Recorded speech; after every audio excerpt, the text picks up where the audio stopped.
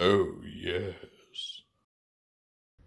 Welcome back, everyone. Today I'm very excited to bring you a review for the brand new Transformers Studio Series 86, number 15, Dinobot Sludge. Sludge is the third leader-class Dinobot that we received in Studio Series 86, rounding out the original trio of Dinobots from the cartoon. He is luckily an entirely new mold, despite the aesthetic similarities to his teammates Grimlock and Slug, or Slag. It does make me wonder what they're going to do with all these molds in the future, because Hasbro usually likes to get at least 2 uses out of each one, so we'll have to see. But this new toy represents a relatively in-scale, cartoon-accurate, or specifically Transformers the movie-accurate take on Sludge. That being said, if you've seen my reviews before, you know how this goes. We're going to take a look at the toy's packaging, then we'll open it up, we'll get a quick look at the instructions, and then we'll see Sludge himself in both Dino and Robot modes. Naturally, I'll be doing plenty of group shots and comparisons today, and then at the end of the video, I'll give my final thoughts. So Sludge comes in your new closed box version of leader class packaging that started with the Studio Series 86 Starscream. As such, he has this really nice bit of artwork of him storming into the Quintesson Pit of Judgment and just thrashing these Sharkticons, which do appear to be made to be somewhat toy accurate. It's got like the little holes in the bottom of their feet.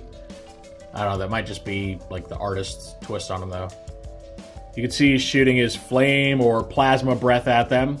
And just like the other Dinobots that have been released so far, he has this little, barrel or nozzle thing inside his mouth so you can attach fire blast effects to actually make him be able to do that. If we look on the side of the box here, you just get a real close-up of Sludge's face. And then on the back, we get renders of the toy in both Beast and Robot modes. He takes 31 steps to transform, which I believe puts him roughly on par with the other Dinobots, more or less. He includes the Mockery of Justice backdrop, which I think is the same one that Slug came with. And then over here we get some flavor text for him that says, Dinobot Sludge breaks down the courtroom door and crashes the Quintesson trial. So that really fits the MO of these Studio Series toys, where your blurb or your flavor text usually depicts something that happens in the movie. So in this case, it is Sludge, breaking down the door. I do think it's a shame they didn't give him the googly eyes as an accessory for when Devastator stomps on him at the beginning of the movie. That would have been really nice. Alright, so that's the box. These box sections are going to be a lot shorter without a toy to look at, huh? It's just a plain box now. The artwork is great, but I'm still not crazy about not being able to see what's inside. So here's our instruction sheet for Sludge. So you got your usual name, your branding, his number, and a render right there in the middle, along with the Transformers the movie logo. Right here we just get some assembly instructions for attaching the dinosaur head, because it comes detached out of the package. Shows you how to have him wield his cannon here, and then we just get straight to the transformation. So it goes all the way to the end, continues around on the back, until you get the finalized beast mode, and then lastly, a panel showing you how to attach his cannon to the underside of the beast mode. So, not overly complex, he's just a simple 2-mode transformer with a gun, and that's all you really need. And here is our big boy in his dinosaur mode, and you can see he's got some mass to him. He's quite a good size for a leader class, which is something we haven't seen too much of these days, with the likes of, Blitzwing being, the kind of on the small side for a Voyager, which makes it especially egregious that he's a leader class with, Hulk hands. So, getting back to traditional large leaders is always a little bit refreshing. Now, this guy, you may have noticed, does not come with a pack-in partner like his teammates Grimlock and Slug. The trade-off, however, is that he weighs about 50 grams more than the heaviest of those two, and that's including their pack-in partners. So, they kind of recycle that mass into the toy itself, and you can actually really feel the difference in heft.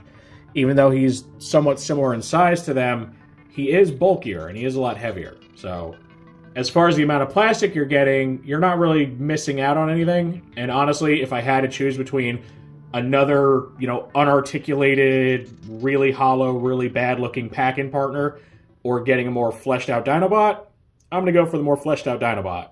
Now, of course, I am still disappointed that he doesn't have a sword.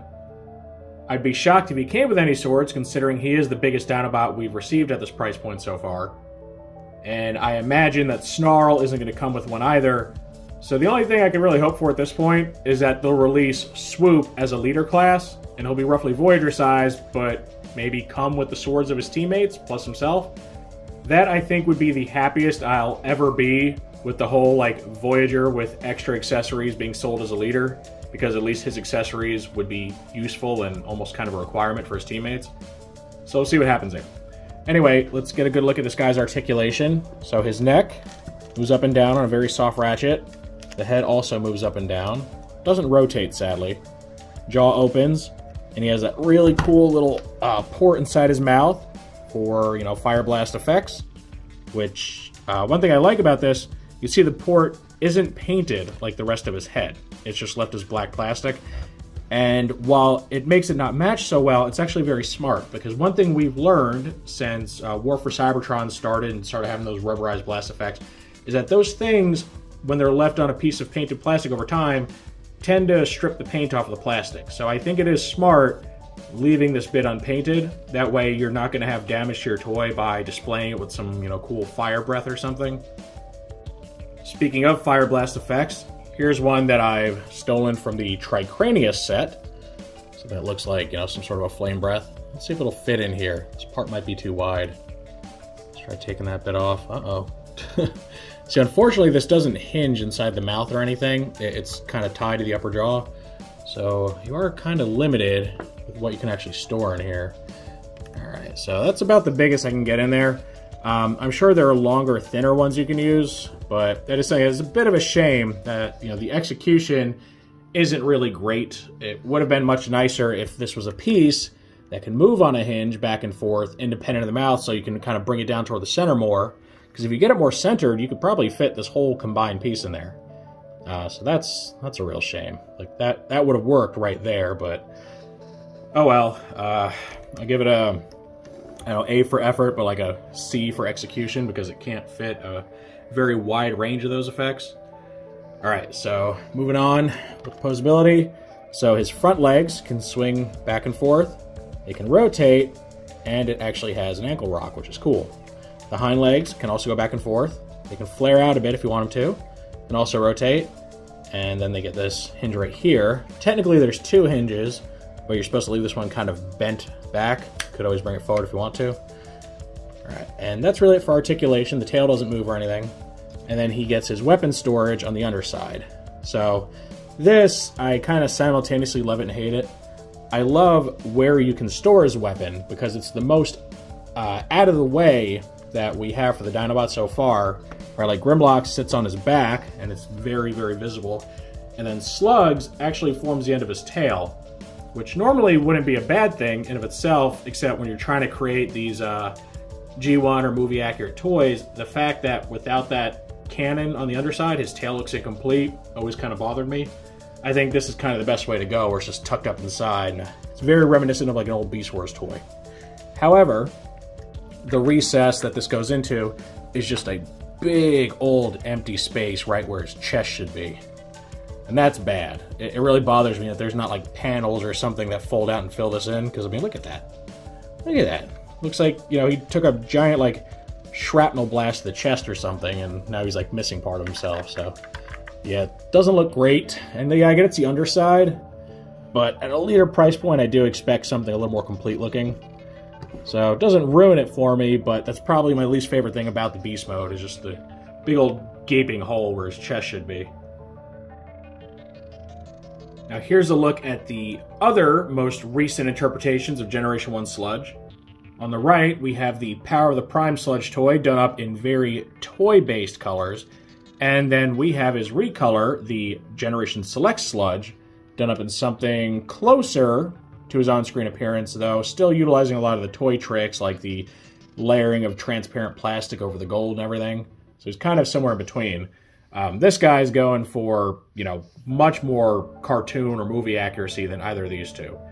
Though, as we can see, he still gets a lot of surface detailing to not make him look plain and boring, which I think is a good compromise. Like, I really like the idea of, you know, I get they're going to go with the movie colors and all that, because it is Studio Series, but the fact that they don't just leave these things as like flat panels and give them a lot of sculpted detail, is something that I really appreciate, and something, you know, I've appreciated about his two teammates that have been released so far. And I imagine it's going to continue for the two remaining Dinobots, so that's really cool. Now, whenever one of these Studio Series Dinobots gets released, the question of a Toy Colors version always inevitably comes up. Now, I'm not opposed to them releasing Toy Colors versions of these guys. Getting, you know, this toy, but in colors like this. And, you know, obviously the other Dinobots too. Now, like I said, not opposed to it, though I'm not sure if I'm really willing to go all in on these molds again at full price for something that's just kind of a minor toy repaint. Because leader classes are expensive. They're getting near $60 here in the US now. So for a team of 5 Dinobots at $60 a piece, you're looking at about $300. It'll be more than $300 after tax. That's quite a bit. So I think the only way I'd be really eager or excited to pick up like a full set of toy color Dinobots at the leader price point would be if it was released as a box set with a discount against, you know, the price of 5 individual leaders, and maybe get it for something like $200. You know, maybe get like a 50% discount. Something like that I would be okay with. Aside from toy colored decos, I'm not sure what else they would do. They could go the shattered glass route, though I think the only one of the Dinobots that was really prominently featured in Shattered Glass was Grimlock. So I would say he's the most likely to get an SG recolor. I don't know about these guys, I don't know if they'd go all in on it, but I do have a hard time believing they're not going to reuse these molds at some point, because they're big molds, they're very popular characters, it's money on the table. We'll just have to see what they do. But I do like the idea of getting something that looks like this with, you know, a lot more of the silvers, a lot more black to it, and that cool, you know, clear over copper or gold coloration. Plus, you know, the red eyes. That was something that was a staple of the toy Dinobots that got scrapped in the cartoon, because the cartoon largely held to the philosophy of Autobots have blue eyes, Decepticons have red eyes. So as one of the biggest differences between them and their toys, just the eye color. There's a lot more variation in the toys themselves, where their eyes could be red, blue, yellow, green, black, whatever. The cartoon kept it much simpler because, you know, they were marketing towards kids, and at the time, I guess they assumed kids had a very short attention span or something. I don't know. I mean, they kind of do, but I give children more credit than that. I don't think it would have been very confusing if you had like a yellow eye sound wave, but whatever. Now, of course, we had to get a group shot with the two teammates that have been released in Studio Series, which are Grimlock and Slug, aka Slag. And this actually completes the original trio of Dinobots. Snarl and Swoop didn't actually come until later. These were the first 3 that were created by Wheeljack in the cartoon. So in one way, we've already completed a collection. Now, would I be happy if they stopped here? Of course not. Especially since Swoop is one of my favorites. Like, for me, it's kind of Grimlock and then Swoop, and then the other guys, they're so similar to each other that none of them really stand out to me, design-wise. So yeah, I would be very, very unhappy with Hasbro and Takara if they just said, you know what, we're just going to stop at 3, that's all you guys need. Now, I do believe we've uncovered listings for future toys. I think there is a leader class Snarl coming sometime like next year, I believe.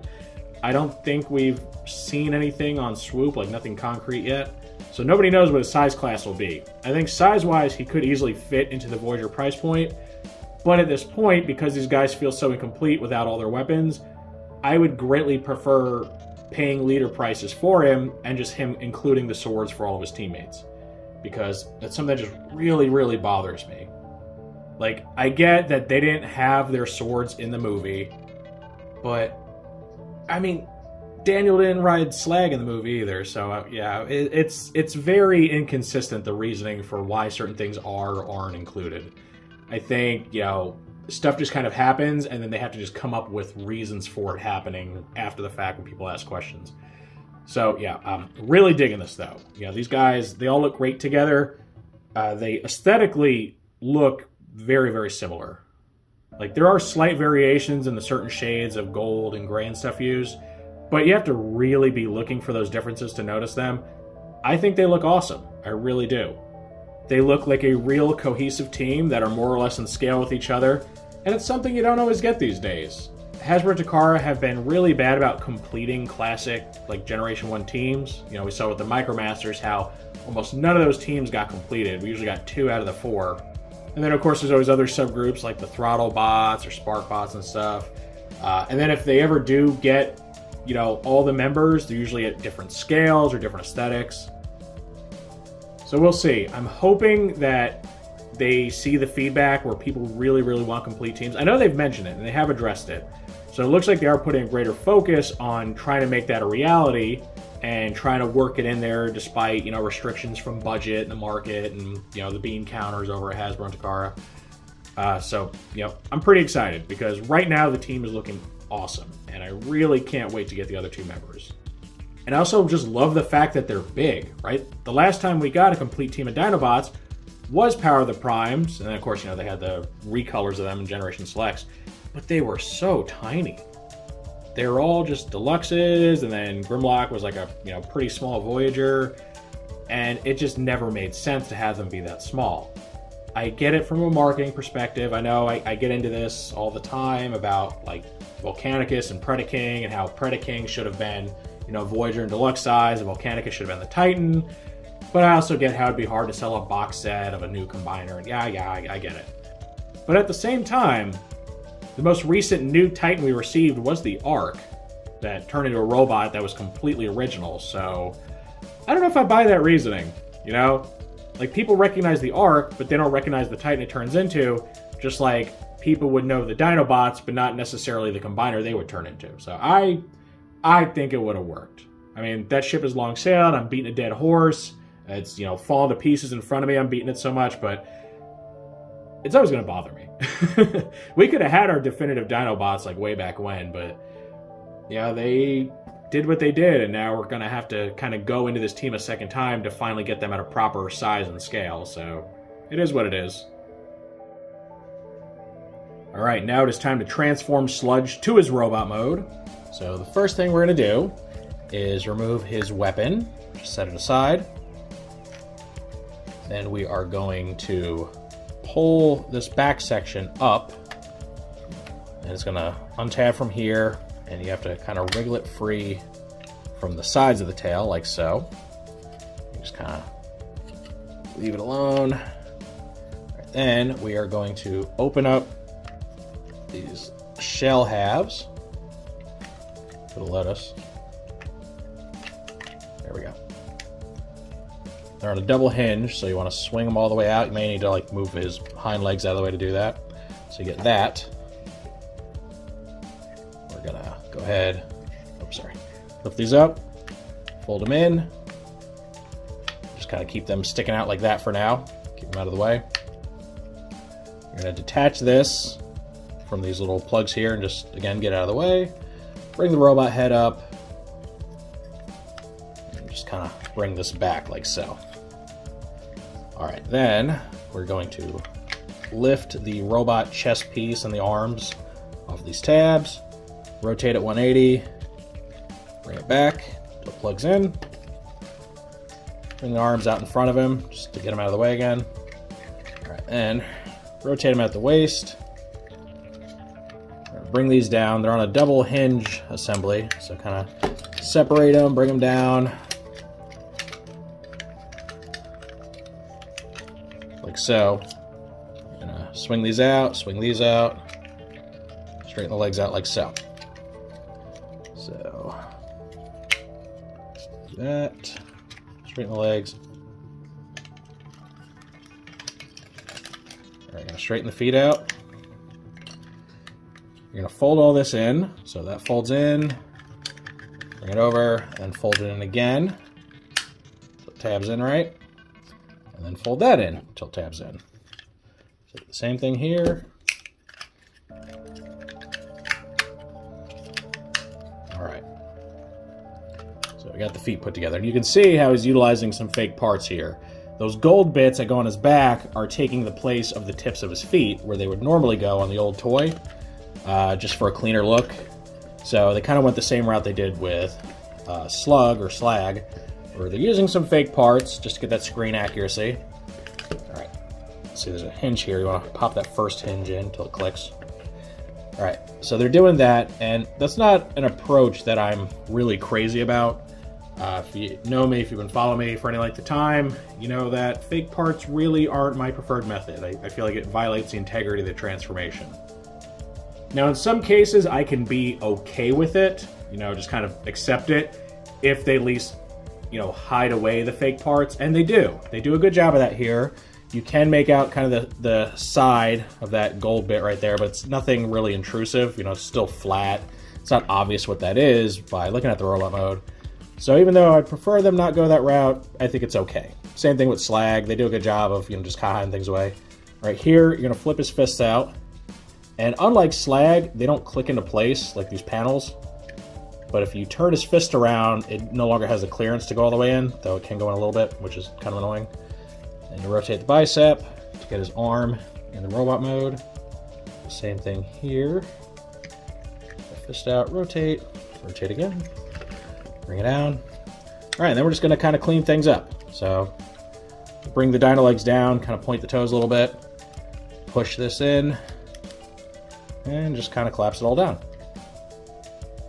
All right, so here now is our robot mode. It looks really cool, just as is, but of course, we want to have the weapon, so you can go ahead and place that in either hand.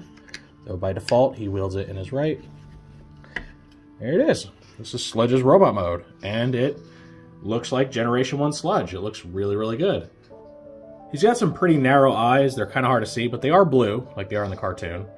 You know, he's definitely a big Transformer, like pretty adequately leader size, at least in, you know, modern scale.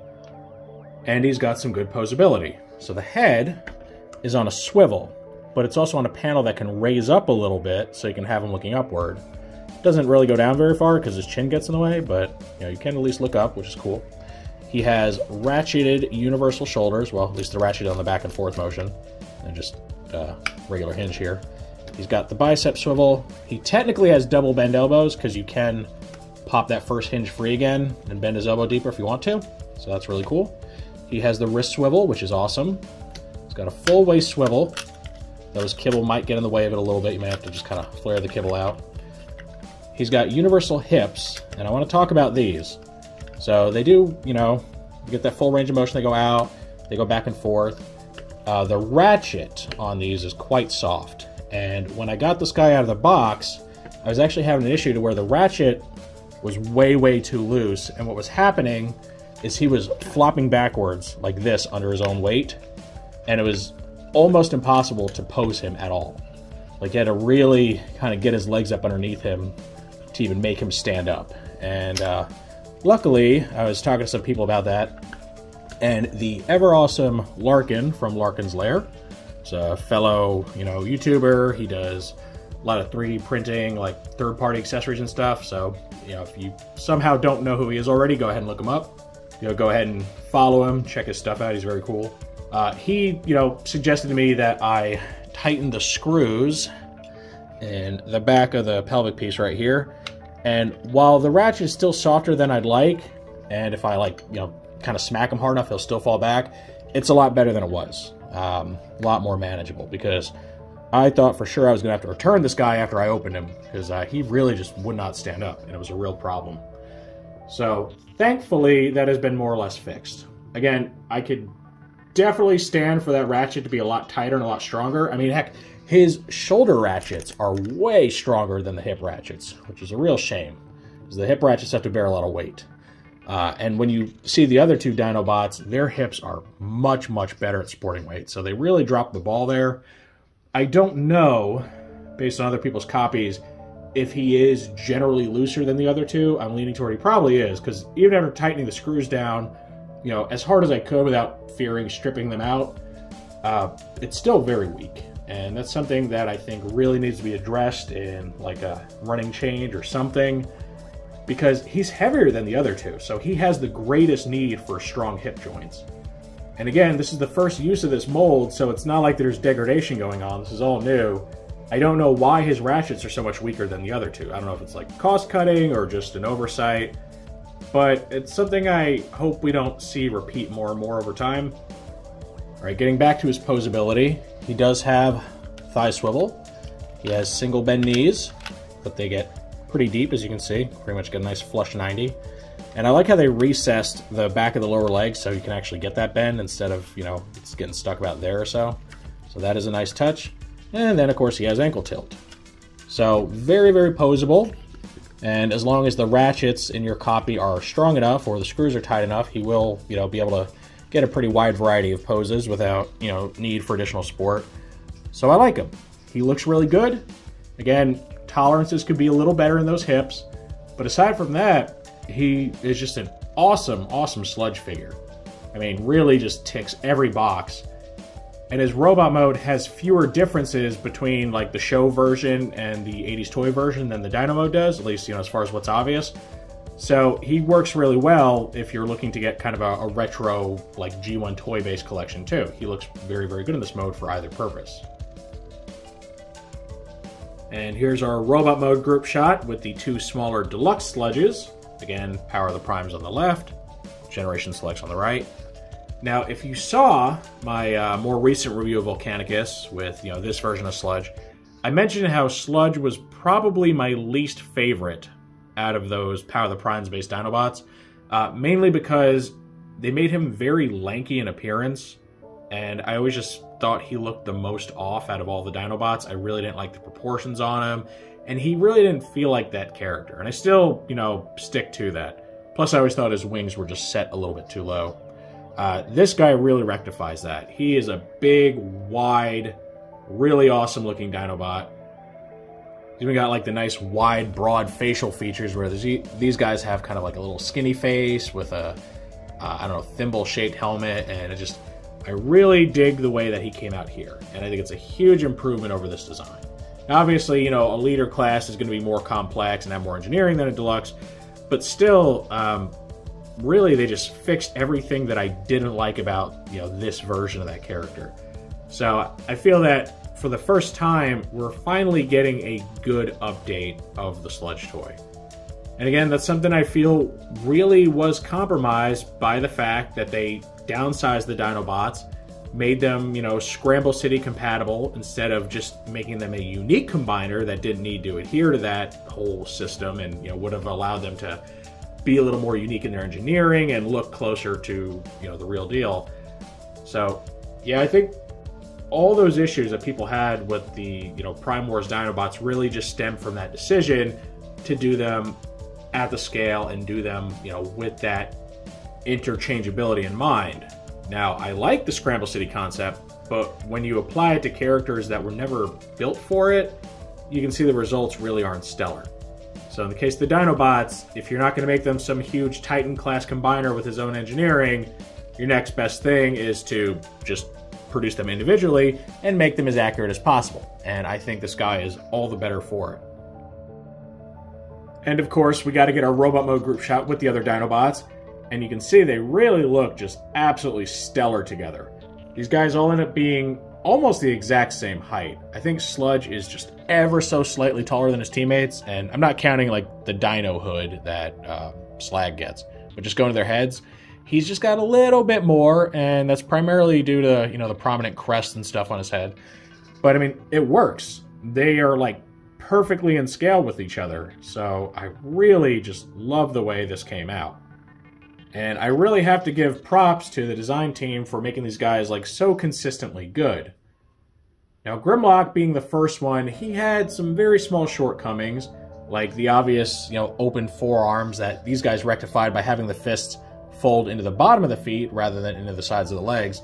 And just kind of some small things that they kind of perfected when they did Slag/Slug here, and they kind of carried a lot of knowledge over into Sludge, because he copies a lot of the same tricks that Slag utilizes, like the hinged neck stump and, making everything kind of fold up more neatly and less, obviously chunky kibble hanging off of him.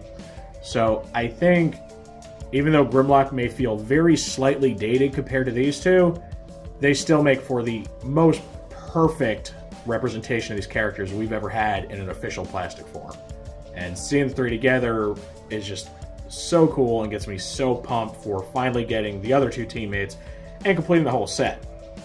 I'm also going to need my alternate camera stand and like zoom way out when I finally get the other two, because it's going to be a very big group shot with how large these guys are. So yeah, I mean, it's very satisfying when you're a longtime collector and you're always wanting to like finish up your teams and get your classic characters all together looking very cool. You want to see it, right? You strive to get these teams completed and have these certain sections of your collection finally kind of checked off. And even though we did technically get the full team of Dinobots in Power of the Primes and Selects, they never felt right. They were very compromised, and here, you know, there's no crazy gimmicks to force in there. You know, there's no out-of-scale weirdness. These guys are all the right size, and they look great with each other. They look great with other generations figures, you know, both your Studio Series 86, your War for Seibertron, your Legacy. They fit in, which is something I like to see. I love the fact that they're really focusing on a unified aesthetic and a unified scale since they started with War for Seibertron.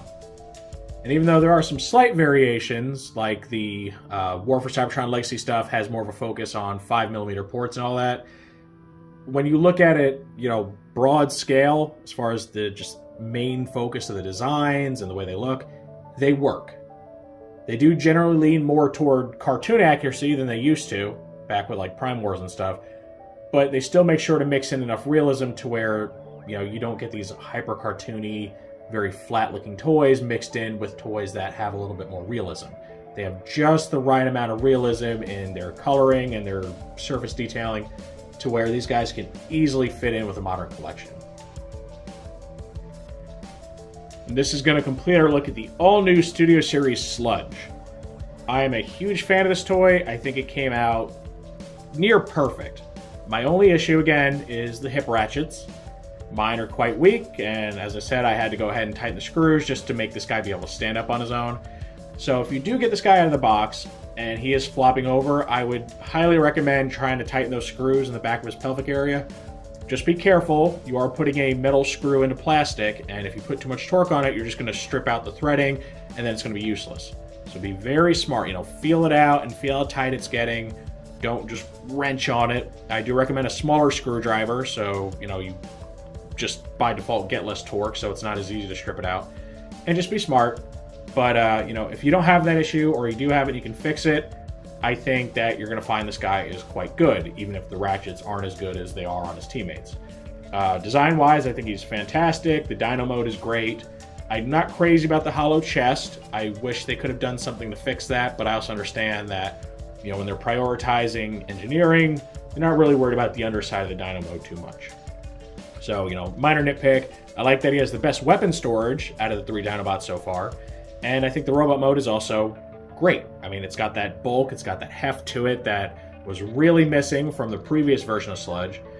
And he feels just, I don't know, he feels meatier. And he is meatier. You know, like I said, he is about 50 grams heavier than Grimlock, which isn't a massive difference, but when you consider that, you know, that includes Grimlock's partner Wheelie, you know, he's definitely more toy. And his engineering is a bit better than Grimlock's too, so I don't feel that we're getting a lesser value here. Like, even though he doesn't include the same number of accessories, there's just more substance to him, and he just feels better overall. So I think if you're collecting the G1 Dinobots, you've been, you know, kind of holding out on this guy or wondering if he's worth it, I think he's absolutely worth it. I think he's a great piece in both modes, whether you want to display him in his Dino mode or his Beast mode. He looks phenomenal with the other 2 Dinobots, and I'm sure, you know, the 2 that are coming will look great with him too. And he'll just look very good in a Generations collection. Of course, that is just how I feel about Sludge, so now I want to know what you all think of him. Are you planning on picking this guy up? Or if you haven't already, are you enjoying him? Do you have the same hip issues that mine is having, or is yours nice and tight? Is yours as tight as, you know, your Grimlock and your Slag? Maybe I just have a defective copy, who knows? Maybe you don't want this toy. Do you just don't want to collect a big expensive Dinobot? You're not interested in this particular Dinobot because he's probably the least famous out of all of them, if I'm being honest, right? Maybe Snarl might be less famous than him, but Sludge is usually just usually kind of ignored. Whatever your reasoning, any and all feedback is always welcome in the comments section. If you enjoyed this review, make sure to toss it a like. Let YouTube know you want to see more stuff like this. If you do want to see more like this, make sure to subscribe and hit that notification bell so you always get a heads up when I post something new. I thank you for joining me for this look at the brand new Transformers Studio Series 86 Leader Class Sludge. With all that said, I will see you next time.